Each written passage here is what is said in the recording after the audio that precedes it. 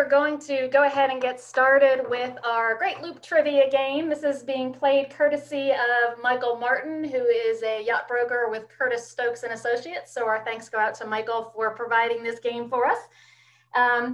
Little quick hint for you, a lot of the answers were in the Best of the Loop presentation. So if you attended last Tuesday night, you might have a little bit of an edge here. The way this is played, you'll see the question. You will have 20 seconds to answer it, and it's 50 points for every correct answer, and the first 5 people who answer correctly get a 25-point bonus for their quickness in answering the questions. We're going to give away 3 prizes to the top 3 players. The winner will get a 3-year AGLCA membership extension, second place will get a 2-year extension, and third place will get a 1-year extension. So I'm going to go ahead and we are going to get started. Question number 1, who founded AGLCA? Was it Ron and Eva Staub, Janice and Steve Cromer, Kim Russo, or Lewis and Clark? Who founded AGLCA? You've got a couple more seconds to lock in your answer. And the correct answer is Ron and Eva Staub. About close to 3/4 of you got that correct. So congratulations to those of you. Nobody thought it was me. Glad to hear that. So we've got the top 5 who answered most quickly got those 25 bonus points. And the others who got it correct all got 50. We can only display 20 at a time here. We know that more of you got it correct. Next question, how high is the Peterborough lift lock? And if you attended on Tuesday and the Best of the Loop, Peterborough lift lock was one of the top locks on the loop. It is a tall one, there's a hint. And the lock through, the locking up takes about 2 minutes. The correct answer, 65 feet. Nice job that about 70% of you got that correct. 65 feet is the change in elevation at the Peterborough lift lock. And we had a change in our leaderboard for some of our quick people there. So Michael Beck has moved into first place. Congratulations, Michael. Next question, what is the farthest distance between fuel stops on the loop? Is it about 330 miles from the start of the Tenn-Tom to Bobby's Fish Camp, about 300 miles along the Atlantic ICW, about 250 miles from Alton, Illinois to Paducah, Kentucky, or about 100 miles on the Hudson River? The farthest distance between fuel stops.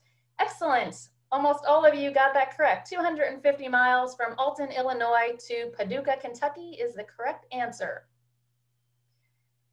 And Michael Beck stays at the top spot, and we've got a 5-way tie for second place right now. So that'll be interesting as we continue to move through. Next question, most of you knew Ron and Eva Staub founded AGLCA. When was it that AGLCA was founded? 1904, 1965, 1984, or 1999? Couple more seconds to lock in your answers. Correct answer is 1999. Ooh, that one stumped a lot of you. That's the smallest percentage correct we've seen so far. It was 1999. And that was shortly after Ron and Eva Staub wrote, Honey, Let's Get a Boat. So a change in the leaderboard again. Michael and Barbara Lussier as at the top. Next question, if your beam is 24 feet, you cannot cruise the Great Loop, you cannot cruise the Trent Severn Waterway, you cannot cruise the Erie Canal, or you cannot cruise the Champlain Canal with a 24-foot beam. So if you have a catamaran, this question might be important for you to get right. The answer is the Trent Severn. Nice job, everyone. 62.7% got that correct. And our leaderboard. Michael and Barbara remained in first place there. Well done. Our next question. What does the platinum burgee signify? Is it looper in training?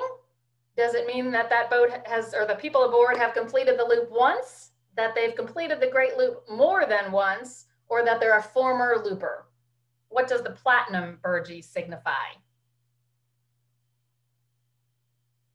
And the answer there, very well done. 90% of you, it means you have completed the Great Loop more than once. So that platinum burgee is a pretty big distinction. I think we're at less than 200 that have ever tackled the loop more than once, and we've got a few of the Platinum Loopers speaking with us this week. Moving on to the red burgee, a very unusual burgee. What does the red burgee signify? There's a looper in danger, it's an admiral sponsor, it's a former looper, or it's a lieutenant sponsor. The red burgee. A few more seconds. The answer is that it's an admiral sponsor, and kudos to 75.9% of you for getting that right. And we appreciate all of our admiral sponsors. That is our top level sponsor. And there's our leaderboard. Michael and Barbara still staying strong at the top of the leaderboard. Next question, which of the following is not on the primary Great Loop route? The Ohio River, the Missouri River, the Tennessee River, or the Mississippi River? Which of those rivers is not on the primary Great Loop route?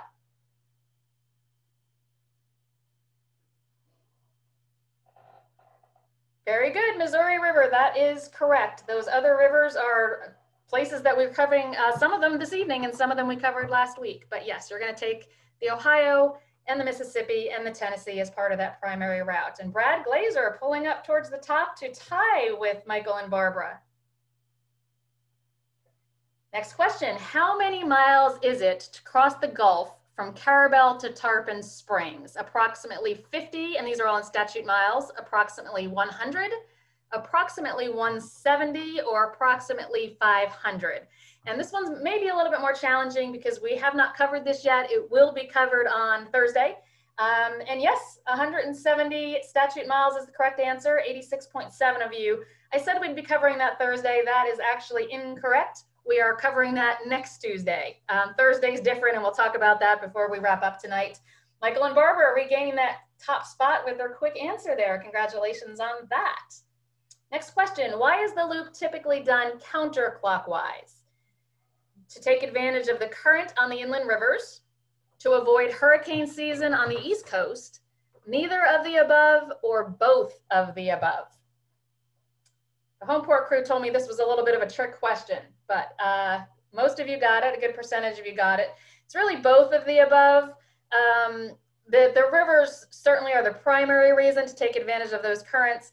But if you ask any of the lake boaters, they have huge concerns over if they were to go clockwise, they'd be on the East Coast during hurricane season.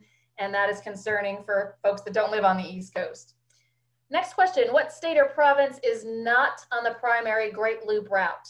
Ontario, Missouri, Kentucky, or Louisiana? Which of those is not a state or province you'll go through on the primary Great Loop route?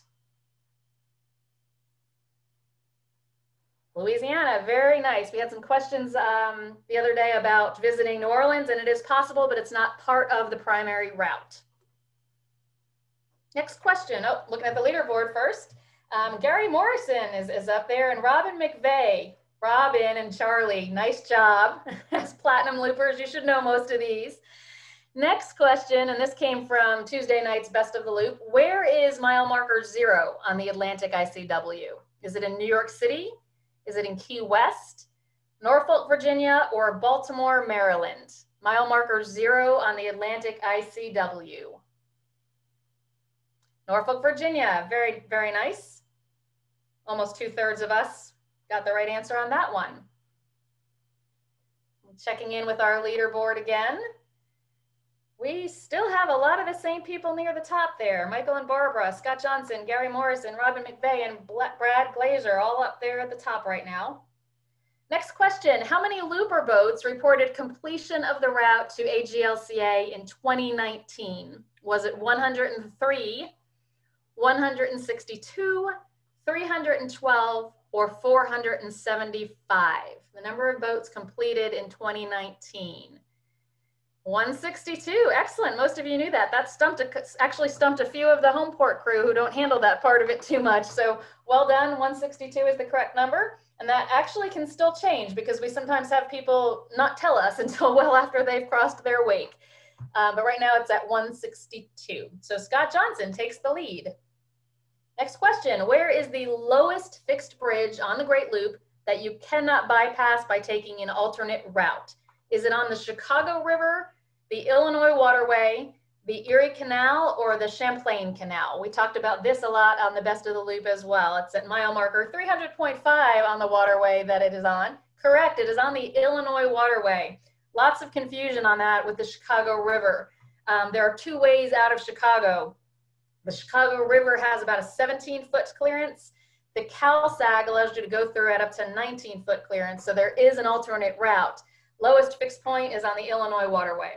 Next question, what does a small yellow triangle or square at the top of a red day mark mean? Does it mean caution? Does it mean you're on the ICW? Does it mean there's treasure ahead? Or does it mean that you should stay to port? And Chris and Elise Caldwell actually mentioned this on today's Lunch and Learn at noon. Very good, 82%. You're on the ICW, that is correct. I'm surprised nobody thought treasure ahead though. We're always looking for treasure. And the leaderboard is staying a little bit consistent, but we had a move up there for Mark Benno and Kent Faraback.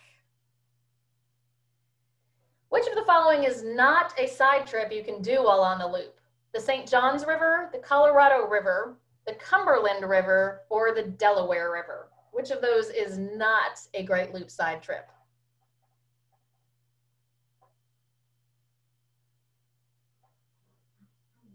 I think this was kind of an easy one. It, of course, is the Colorado River.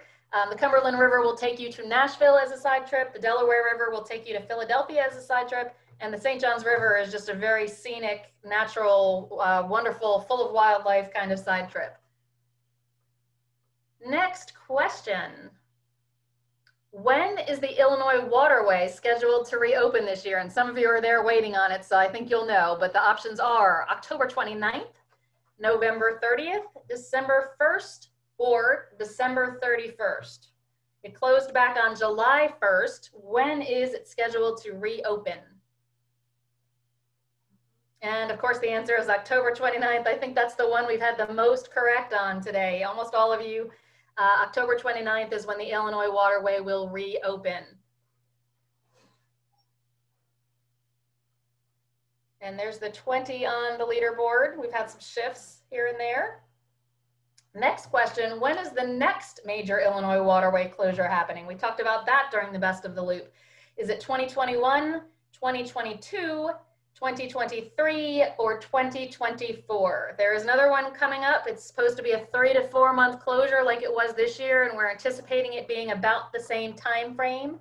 What year is that? It is 2023. So if any of you are considering looping in 2023, please know that there is another closure. We're anticipating summertime, July, August, September, October time frame. But of course, as more details become available for that, we'll certainly be sharing those with everyone.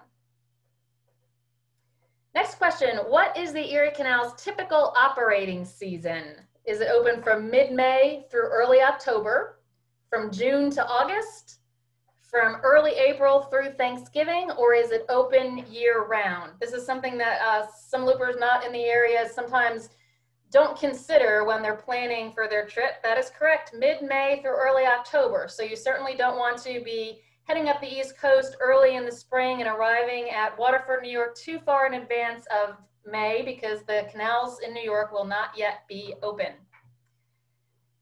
There is another look at the top 20 on our leaderboard. Next question, what has been the site of the AGLCA Fall Rendezvous for 20 years until this year? And this Zoom is now the site of our Fall Rendezvous for 2020. But what has been the site for the previous 20 years? Is it Fort Myers, Mobile, Rogersville, Alabama, or Chicago, Illinois? And of course, it is Joe Wheeler State Park in Rogersville, Alabama. And we all miss very much being there. It's just such a beautiful place to be here in the fall with the change of seasons and the colors on the trees. And we certainly miss being there with all of you. And there's another look at our leaderboard. The top 5 are kind of solidifying their positions there, but there's still some that are close. What city has hosted more AGLCA spring rendezvous than any other? Is it Beaufort, South Carolina, Charleston, South Carolina, New Bern, North Carolina, or Norfolk, Virginia? And I will tell you, all 4 of those cities have been the host of spring rendezvous in the past, but which has hosted more than any other? Norfolk, Virginia is correct. I think we've had it there for the past 7 years with one exception when they were renovating the hotel and we went to New Bern. The times in Charleston and Beaufort are pretty far in the past at this point. So our next question, when did the Tenn-Tom Waterway open, making it possible to do the loop without the challenges of the lower Mississippi? Was it in the 1930s, the 1950s, the 1980s, or the 2000s? So prior to whatever date is the correct answer, anyone who did the loop did go down the lower Mississippi to New Orleans, but of course that makes a much more challenging trip for some. It of course was in the 1980s. The lower Mississippi has much more commercial traffic and much fewer services for recreational boaters. So that is the reason the Tenn-Tom is popular among loopers. We have a tie now for first place. Well done, Scott and Michael and Barbara. Our next question, AGLCA has members from every US state and every Canadian province except for the Yukon Territory. Is that true or false? A lot of people think members are mostly coming from states bordering the loop, so is this true or false? It is true. We have members from every state and every Canadian province except the Yukon.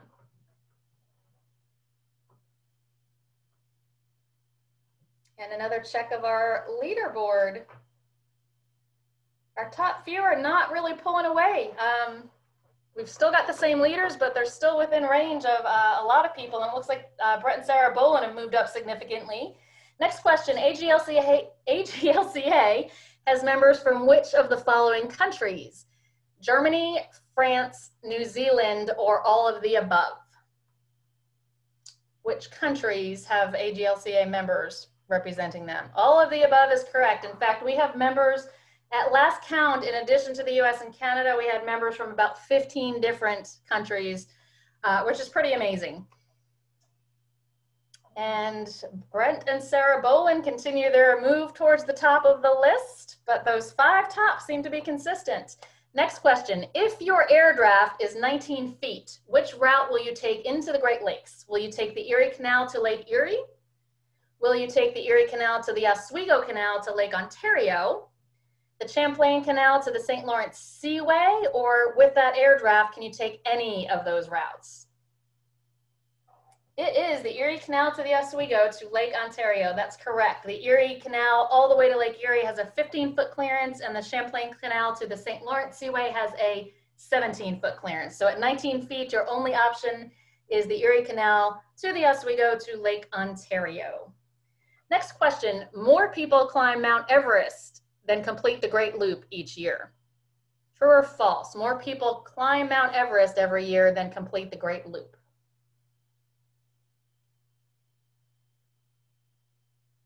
Couple more seconds.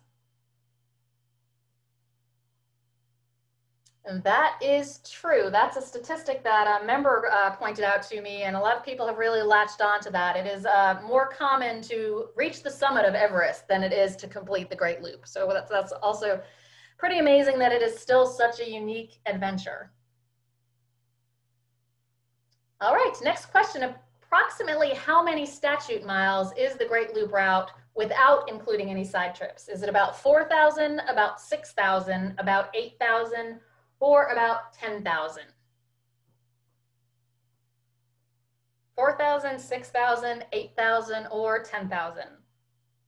The correct answer is 6,000. Very well done. Almost all of you got that one correct. Let's check out the leaderboard because we've had some moving up. Brent and Sarah Bolin are now in the top 5, knocking Mark Benno out of the top 5. I don't think Mark's going to stand for that for very long, though. Next question. A harbor host is someone who works for a marina that helps you tie up your boat. True or false? A harbor host is someone who works for a marina that helps you tie up your boat when you arrive.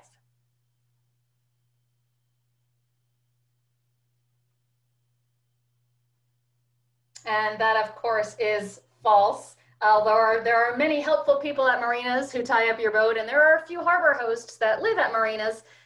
Typically, a harbor host is an AGLCA member who volunteers to assist other members as they're coming into town with local knowledge, rides for provisioning, things like that. Next question, I should wait to fly my white burgee until I've actually begun my loop. Is that true or false? You should wait to fly your white burgee until you have officially started your loop.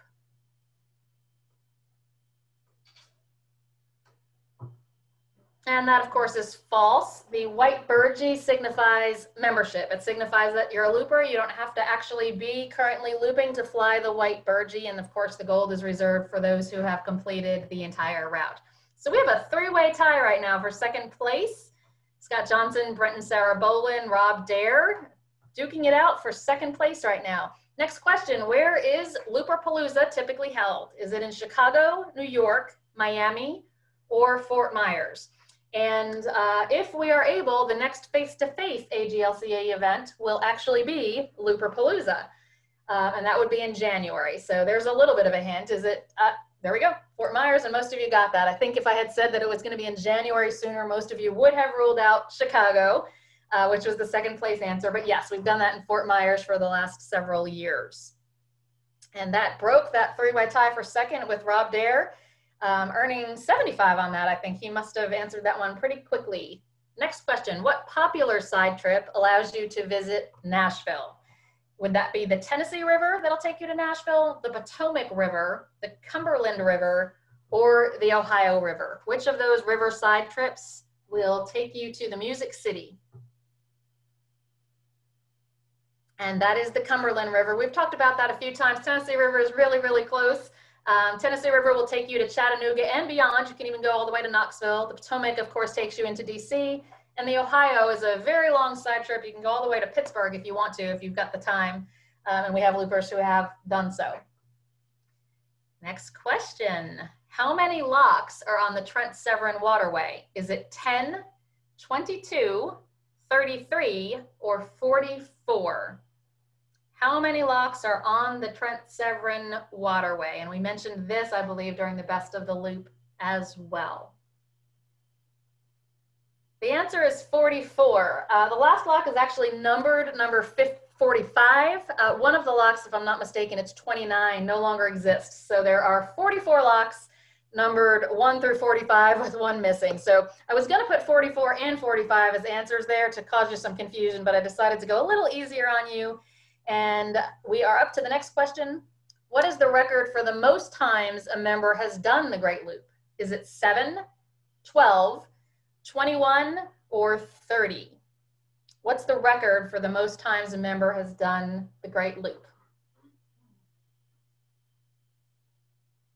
The answer is 30. And we know that's a lot of times. It's by one of our members who goes around basically once a year. They have a winter home in Florida and a summer home in Michigan, halfway between, and they basically complete the loop each year going back and forth on their boat. So the record is 30 times. You may have seen the orange Krogan manatee cruising around. That is them. Next question. If you stop for fuel at Bobby's Fish Camp, where are you? Are you on the Mississippi River, the Tentom, the Atlantic ICW, or the Erie Canal?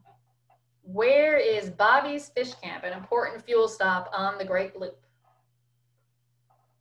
And that is, of course, on the Tentom. It's on what Robin and Charlie are going to be covering for a little later on this evening when we get to part 2 of their route segment. And there's our leaderboard. Not too many questions left. So those of you who are hoping to move up towards the top are going to have to make your move pretty soon. Next question. The loop has been completed on the following vessels. It's been done on a jet ski, a kayak, a dinghy, or all of the above.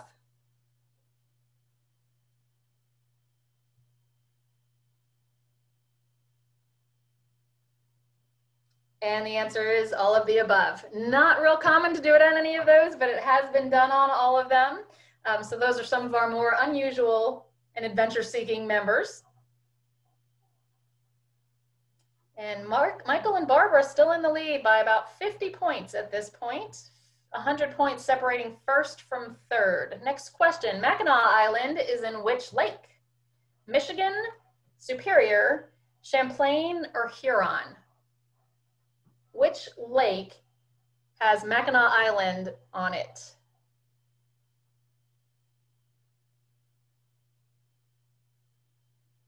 The answer is Huron. That got a lot of you. That actually got a few of us on the home port crew too when we were practicing with this. It is Lake Huron because it's so far up north on the lake. It's actually part of Huron.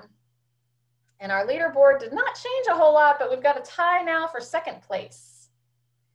Next question. It is common to lease a boat for the Great Loop. True or false? It's common to lease a boat to do the Great Loop.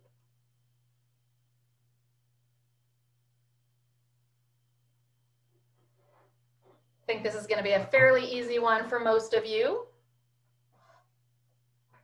The answer is false. It is actually very challenging to lease a boat to do the Great Loop. Insurance is usually the issue. I know of only one successful lease of a boat to do the Great Loop. And Sarah and Brent Bolin answered that one quickly and moved into second place by themselves. Next question, which city was rated the best on the loop by AGLCA members? In the most recent update, which we presented on Tuesday, was it Charleston, Chicago, New York, or Ottawa? Which was rated the best city on the loop by AGLCA members? And it was Charleston. Chicago is actually rated #1 the last time we tabulated that survey. And Ottawa was #2 this time. I think Chicago was #3 and Ottawa was #2. Next question. This is something we've been asked a lot lately. If the Canadian border remains closed to US citizens, can you still do the loop? No. Yes, you can choose a boat that can clear 15-foot bridges and take the full length of the Erie Canal to Lake Erie. Yes, you can hire a captain to bring your boat through the Welland Canal from Lake Ontario to Lake Erie and continue your loop, or both B and C. Answer is both B and C, at least as of today. We had lots of members who couldn't clear the bridges on the Western Erie at that 15 feet and found themselves in the situation of having to hire a captain to take their boat through the Welland so that it was a commercial transport, not a recreational. And then we're able to continue their loop. So unless something changes, that could be the situation next year. We're hopeful that's not. Next question, a boat that is 60 feet length overall cannot do the Great Loop. And this is our final question, so true or false? A boat that is 60 feet in length overall cannot do the Great Loop. True or false? Correct, that is false. Most of you got that correct. And as I said, that was our final question. So this is our final leaderboard. And the winner of the 3-year AGLCA membership extension, Michael and Barbara Lussier, who basically remained up there at the top for a good portion of it. And then we have a 3-way tie for second place. Mark Benno, Kent Faraback, and Rob Dare. So since it's a 3-way tie for second place, we will give all 3 of them a 2-year membership extension. So we'll give away 4 membership extensions instead of 3 since we have that 3-way tie. Many thanks to Michael Martin of Curtis Stokes and Associates for sponsoring this game so we can have a little bit of break from the seminar content this evening and just have a little bit of fun. I hope you all enjoyed it. I know I enjoyed it. I can hear some of the home port crew out there kind of playing along. So hopefully you all had some fun with this at home.